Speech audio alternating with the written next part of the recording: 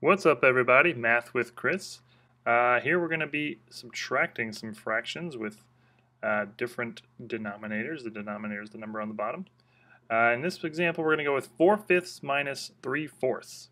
Adding and subtracting fractions with different denominators can be a little annoying, but you know what? Not too bad when we cross multiply. So the way we're going to cross multiply is we start in the upper left. That's the 4.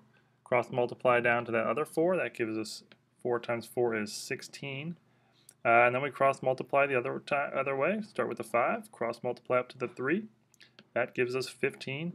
It's just like when you add fractions, the only difference is instead of putting a plus here, you just put a minus. That's the only difference.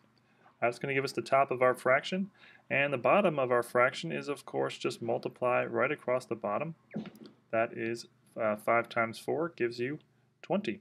So now just simplify that top. 16 minus 15 is a big old 1.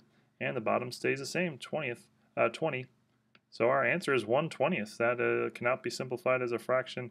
That's completed, finito, nice and easy. 4/5 minus 3/4 equals 1/20. No problem, we nailed it. I got a bunch more examples of subtracting fractions. If you need more practice, check the video in the upper left. And until next time, have a great day, guys.